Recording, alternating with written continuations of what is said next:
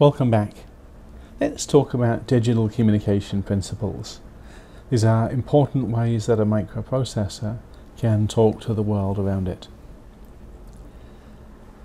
I'm actually going to cover this in two parts for convenience. It's all about general principles, but the first few bits of the contents here, that's whether it's parallel or serial, synchronous or asynchronous, simplex or duplex, and just looking a little bit about error checking.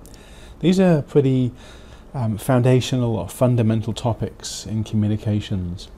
When we start getting on beyond that to USART, UART, SPI and I2C or I2C, it starts to get into specific protocols.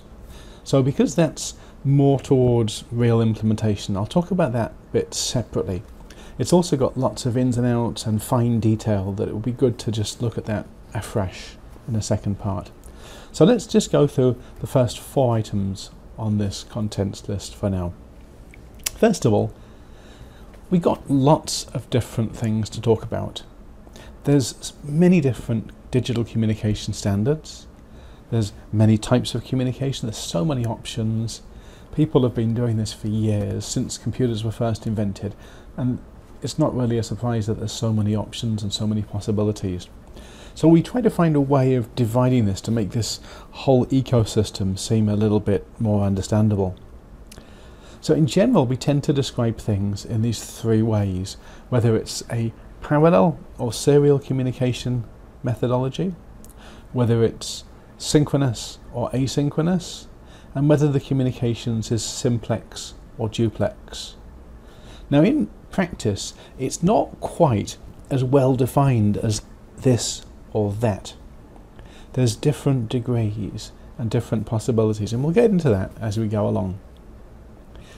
We also should know that because there's so many options, standards are actually a great way of defining a particular way of communicating. A way of communicating, a way of talking is called a protocol.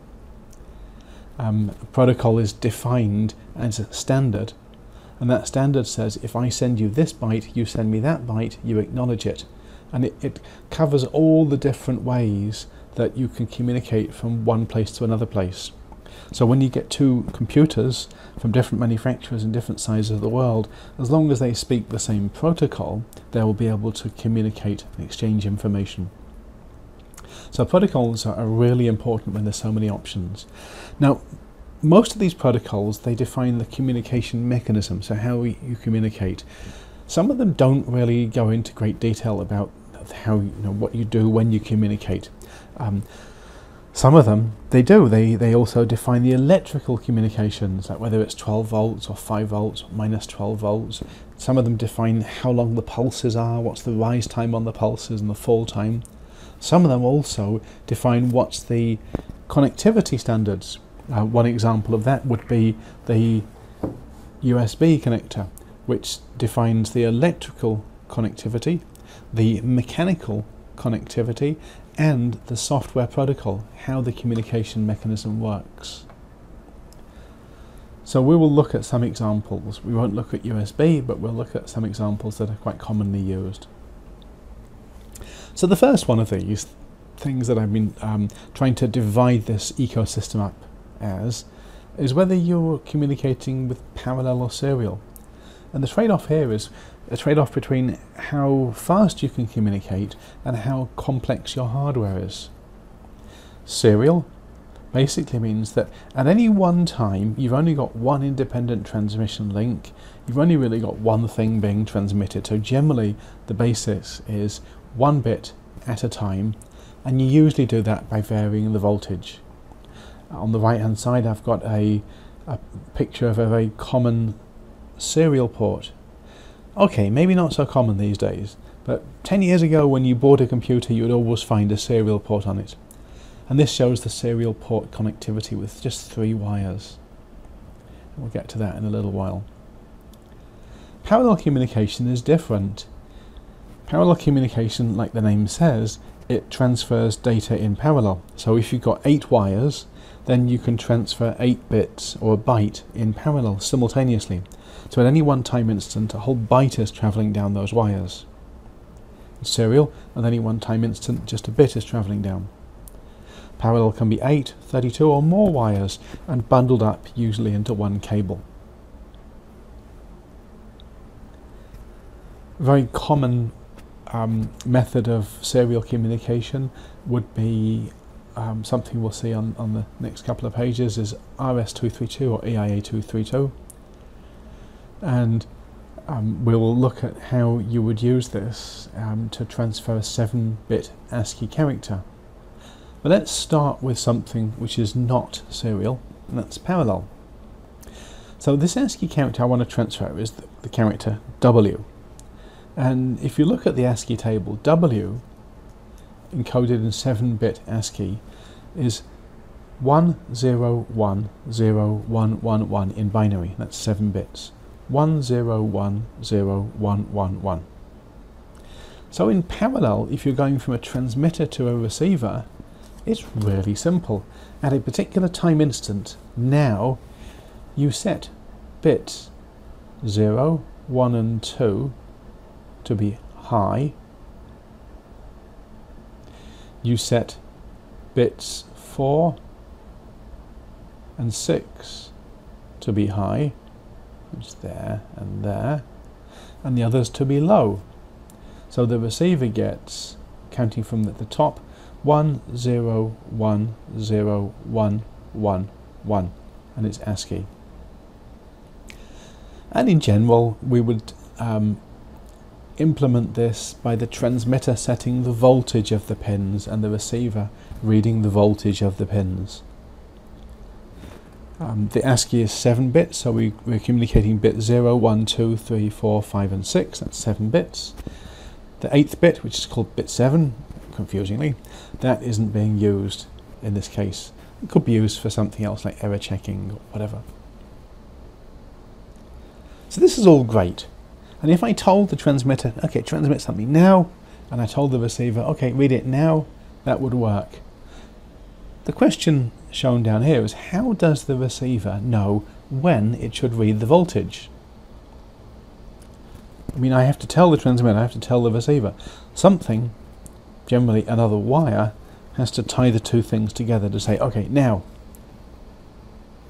write something, now read something. Okay, so there's a little bit more, if you're going to do this in practice, a little bit more than I've shown here. But it's the basic principle. Now if we're doing it in serial, we only got one data wire. The hardware is a lot simpler. There's just one pin on the transmitter and one pin on the receiver. And we would use the 7 bits to send, so we would use the single bit wire to send the 7 bits serially, one after another. We might send 1, 1, 1, 0, 1, 0, 1. Or we could do it the other way around. 1, 0, 1, 0, 1, 1, 1. Now, it's got the same problem that the transmitter and the receiver need to know. They need to agree on when the receiver should read the wire. If the voltage is changing, the transmitter is changing the voltage on that wire, the receiver needs to know when to read that voltage. And all very good if the receiver can see the voltage changing and says, hey, the voltage has just changed, I need to read it now. But what happens if you're transmitting something like 1, 1, 1, 1, 1, 1, 1, 1, 1, 1, 1, 1, 1? There's no change. Or 0, 0, 0, 0, 0. There's no change. The receiver doesn't know when it should read.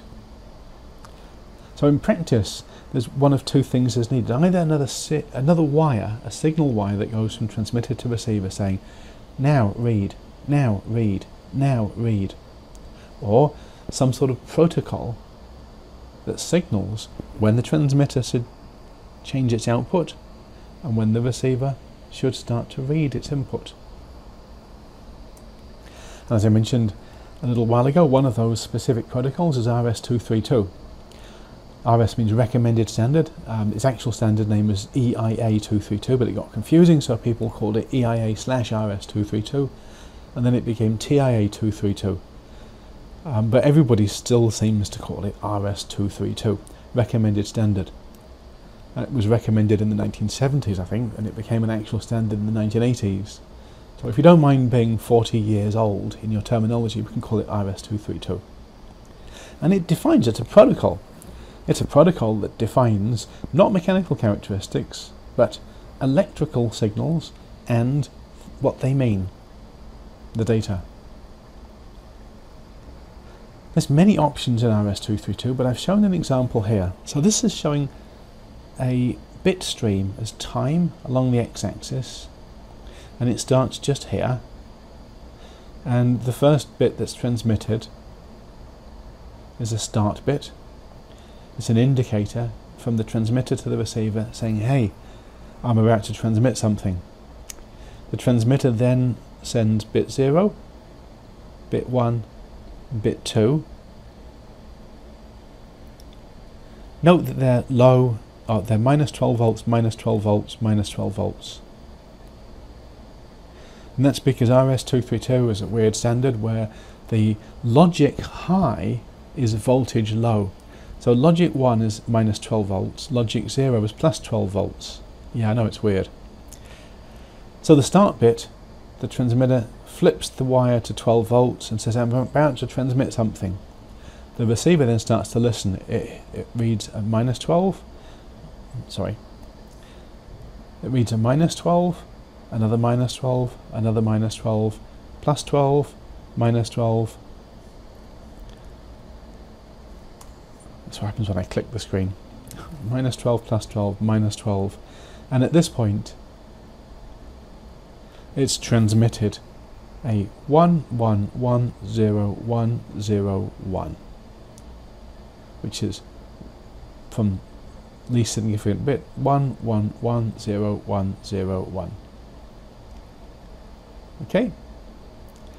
It then follows that with a parity bit. It's something we'll look at in a little while, and then it follows it with 2 stop bits, which the protocol uses to tell the receiver that the transmission has stopped. So out of those many options that RS232 has, this example that I'm showing here is, first of all, it's transmitting the least significant bit first. That is this 1 just here. Second one is it's having 1 start bit to signal the beginning of transmission. The third one is it's using a parity bit, which is an odd parity bit, and we'll get to that in a moment. And the fourth thing is it's using 2 stop bits. It could use even parity or no parity. It could have 1 or 2 stop bits, and it could have 1 or 2 start bits. There's all sorts of different options that RS232 can have. So let's just think about this in generalities, not thinking about RS232 or something. Parallel communication usually transmits 1 bit per line at a time, whereas serial communication transmits 1 bit after another, after another, after another. So each time instant is transmitting 1 bit. So because of that, serial's transmission rate is quite low. But also because it's toggling the line very frequently, it actually has to toggle the line about 8 times more frequently than 8-bit parallel, or 32 times more frequently than 32-bit parallel. That means that the signals are changing rapidly. And the implication of that is that the allowed signal length for RS232 is actually quite, sorry, the allowed signal length or wire length for these types of protocols is quite short. Parallel communications can generally go over longer distances. That's not always true, but this is in general terms. Parallel is usually more expensive because basically there's more wires, there's more pins, and there's more driver circuitry and sensing circuitry. Serial is cheaper. And serial, because it's cheaper and because it only uses 1 pin, it tends to have higher energy efficiency than parallel systems. So parallel system, if you've got 8 pins, you've got 8 driver circuits. Each driver circuit is using energy. But you will also know that in integrated circuits, that when you start toggling things quickly, they start to use more energy than when you toggle things slowly. So although serial tends to be higher energy efficiency, if you're not doing this sensibly, then you lose some of that efficiency because the clock speed is high. So we're not going to get into the energy efficiency too much here. And again, there's lots of options. But we'll just go to this note at the bottom here. So in general, I've been saying that you use usually high or low voltages to represent bits. It's not entirely true, because there's lots of clever coding schemes where you can send more data over a single wire. So a single wire, you can use something like ADSL, asymmetric digital subscriber line. That's how people often access the internet. It uses a single telephone line, but it does some very complicated coding to squeeze lots of data down there. Sometimes the coding schemes mean that you need two wires to transfer one bit. So LVDS, low voltage differential signaling, is a scheme that communicates serial data, but instead of one wire for each bit, it's got two wires per bit, and it toggles the wires. It does this to reduce noise. LVDS is the type of technology you use to connect your computer to your TV. It's used in HDMI connections, for example. It's used inside a laptop to get data from the motherboard up to the LCD display. Very high speed, very low energy, and causes very little interference because of that. So there's lots of possibilities here. I also should just mention this note 1 I've got down here. We were also talking about transmitting, let's say, a byte at a time. So at this time instant you're transmitting 8 bits. At the next time instant you're transmitting another 8 bits. But actually what serial does is it transmits a bit now, the next bit now, the next bit now, the next bit now. When you start to transfer more things on parallel, let's say multiple bytes, what you see is that each parallel line is actually operating like a serial line. So bit 0 in the parallel interface is transmitting something now, now, now, now. If you just look at that on its own, it looks like serial. I know this is very strange. So the distinction between parallel and serial is not quite as well defined as we might like. But in the simplest terms that we're looking at here, then they are distinct. Now, we saw this example where we're transmitting 1110101. Okay. Now put yourself in the place of the receiver. Imagine you're the receiver and somebody sends you a signal. And that signal looks like the thing that's drawn on the screen here. If that's all you've received, on your input pin, the question I have to ask is, how do you know that this is a sequence of bits 0, 1, 1, 1, 0, 1, 0, 1, 0, 1, 1, and it's not a sequence of bits like this 0, 0, 1, 1, 1, 1, 1, 1, 0, 0, 1, 1, 0, 0, 1, 1, 0, 0, 1, 1, 1, 1. All I'm doing is I'm reading the input pin twice as frequently. So I read this input pin once here when the signal is high, but I read it once there, and I read it again there. So the answer is that actually we need something else there. We need either a separate clock signal, or the transmitter and the receiver, they need to agree how frequently the receiver should be reading that pin. They need to agree on timing. And timing is critical for any serial interface, probably any parallel interface too. So then we get synchronous transmission. So instead of just one wire from transmit to receive, we have two wires. One wire conveys the data just like it did for any other serial system, and the second wire conveys a clock. And the clock, coming from the transmitter, it basically tells the receiver when the receiver should be looking at the input pin. And that's the function of the red arrows shown on here, they're on rising edges of the clock. So whenever that clock edge goes high, goes from low to high, the receiver is supposed to read what's the voltage on the data pin. And if it does that all the way through, then we know that the receiver will read the right data. Okay? So this is very common. It's common because it's quite reliable. But there's a problem, because you're transmitting down these two wires, and one of those wires is a clock signal, and that tends to cause a lot of interference in electrical circuits. Of course, you're also doubling the amount of pins and doubling the amount of power that this circuit's going to consume. So yes, it's reliable, but it's got some disadvantages. This is synchronous transmission. Asynchronous is what we saw originally, where there's no clock signal and there's just one data wire.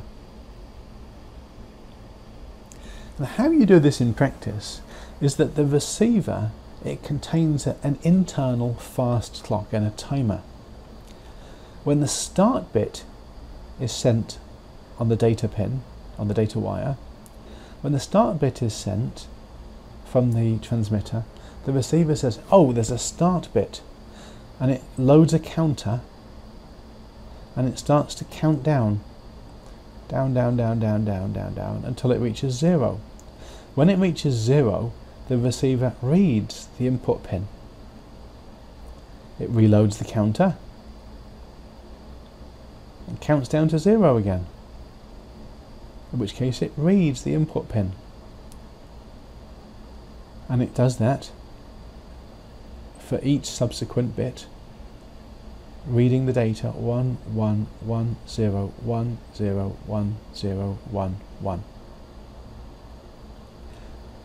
So the good thing about this is there's fewer pins and wires, and the hardware is actually pretty simple. I mean, it's just a driver pin and an internal clock and counter. And we already know that every microprocessor already has an internal clock, and most of them already have internal counters or timers.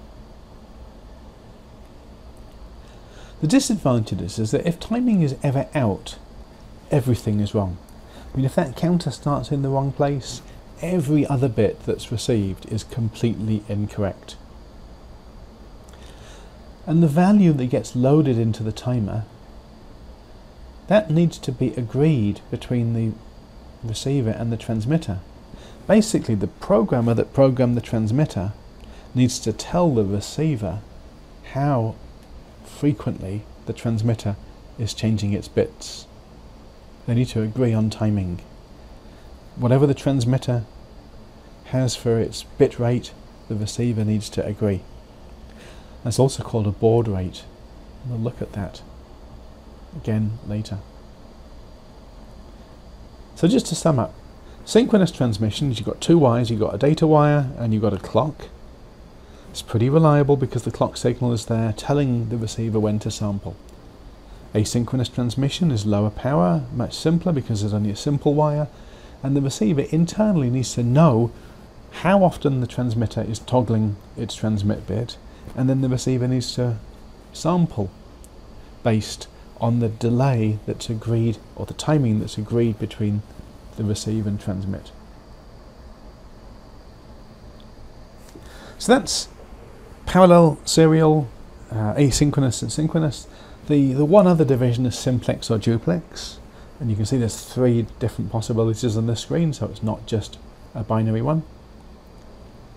The easy one first. Simplex means you communicate in one direction. So you've got a transmitter and a receiver. You've got a device A and a device B.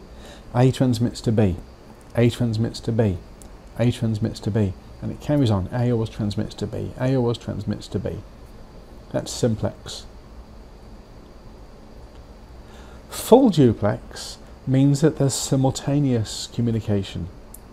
A and B communicate, and then sometime later A and B communicate, and sometimes later A and B communicate.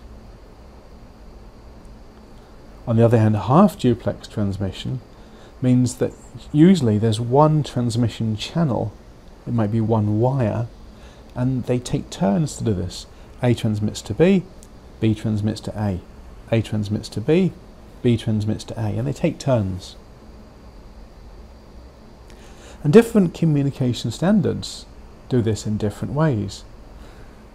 A broadcast system, for example a TV transmitter that's transmitting old style analog TV signals or even new digital TV signals from Bukit Timah Hill to all of Singapore, that's simplex. The transmitter is transmitting and you can receive or you don't receive, but you can't send anything back to that TV transmitter. Full duplex is that the systems are always communicating simultaneously. That's how it seems with the internet. That's how the internet feels from a human perspective. It's actually not quite like that, because the internet can use different technologies, some of which is full duplex, some of which is half duplex. An example of half duplex is the old-fashioned networking cables. And often the really old-fashioned networking cables would be half duplex communications, or the older Wi-Fi standards, 802.11a for example.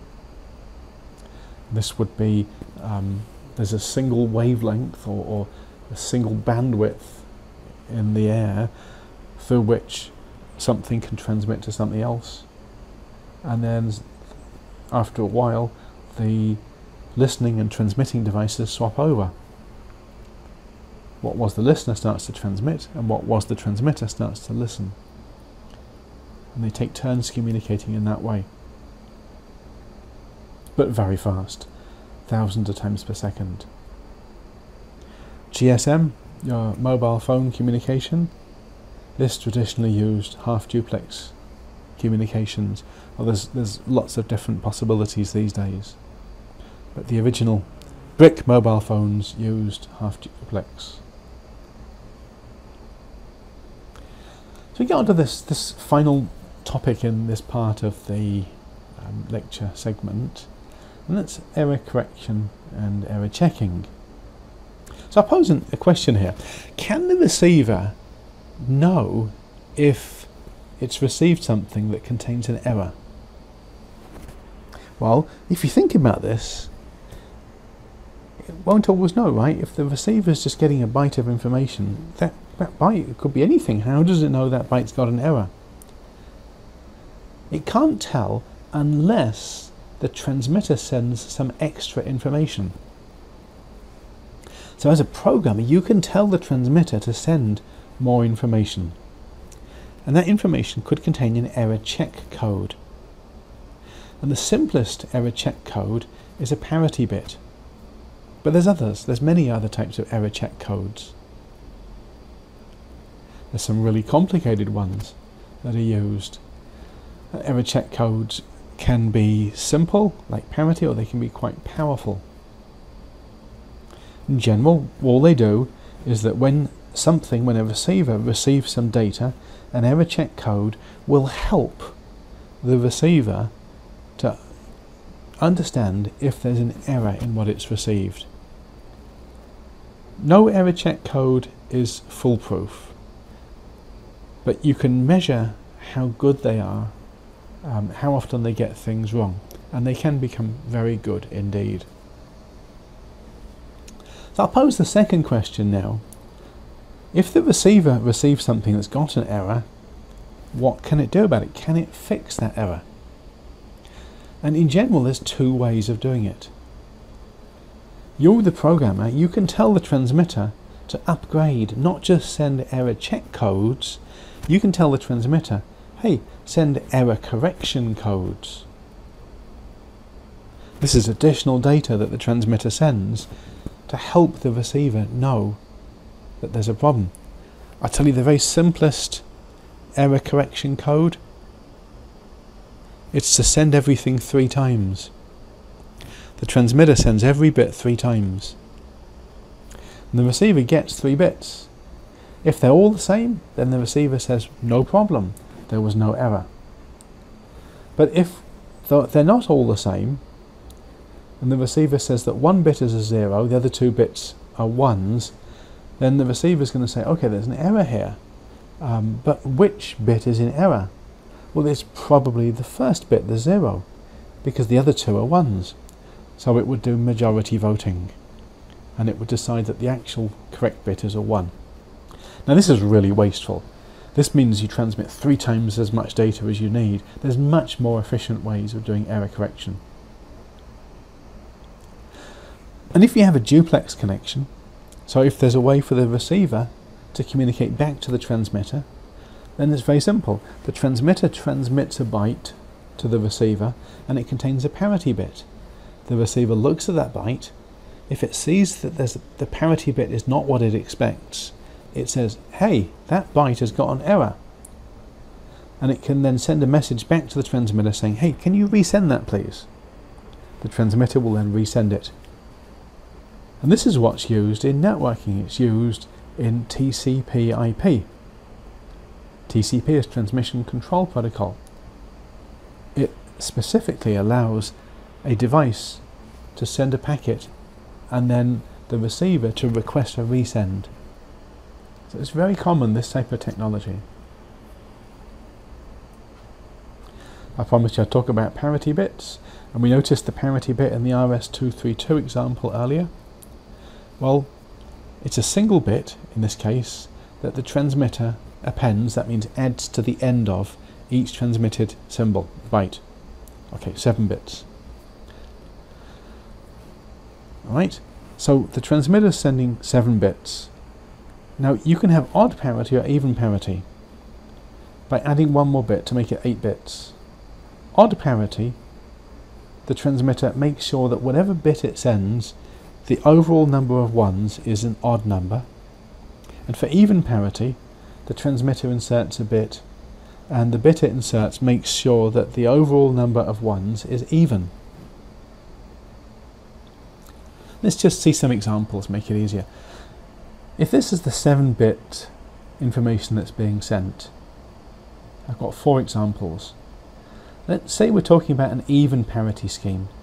So if the transmitter is sending 0, 0, 0, 1, 0, 0, 0, then the transmitter needs to add a bit which is a 1,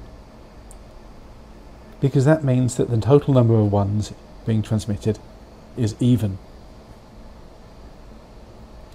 If the transmitter was working with an odd parity scheme, then it would send a 0 instead.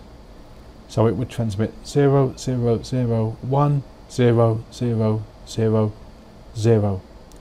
So the total number of 1s transmitted is an odd number. Here's another example, 1, 0, 0, 0, 0, 0, 0. It's the same, there's only 1 digit 1 in that example.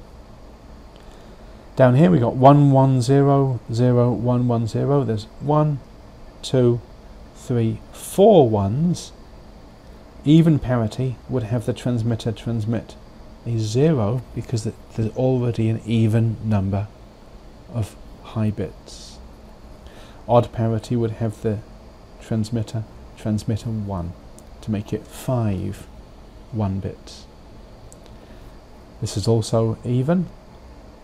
So even parity would transmit nothing. Oh, sorry, transmit a low bit. Odd parity would transmit a high bit.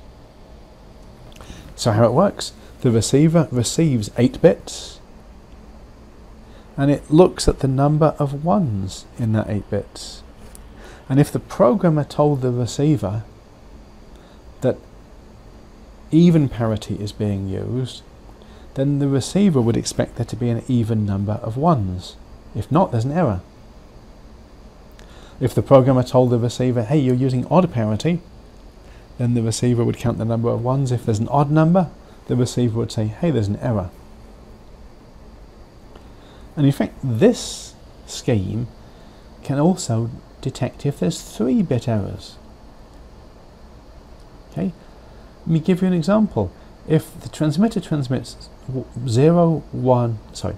transmitter transmits in even parity 0, 0, 0, 1, 0, 0, 0, 1. Okay? If there's 3-bit errors, maybe the receiver gets 1, 1, 1, 1, 0, 0, 0, 1. How many 1s? 1, 2, 3, 4, 5, there'll be an error flagged. But I've written down here that the receiver cannot detect if there's 2-bit errors.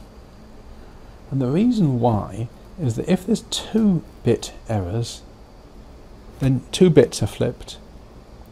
What's being received hasn't changed in terms of being even or odd. If 2 bits flipped, either 2 zeros have turned to 2 ones, or 2 ones have turned to 2 zeros, or 1 1 turned to a 0 and another 0 turned to a 1. It doesn't change the number of high or low bits. So this is how parity works. It's very commonly used, but it's not very powerful. So we've seen parallel and serial, we've seen synchronous and asynchronous, we've seen simplex and duplex, and I've said that these are ways to try to divide the massive ecosystem of digital communication systems down into more easily identifiable bits. And we also looked at error checking. We looked at error check codes, and parity was an example, and we talked about the fact that you could do error correction as well, which we're not really going to look into. So we finished the general principles. In the second half of this, I'll just go through the USART and UART, and then 2 example protocols, which are SPI and I2C.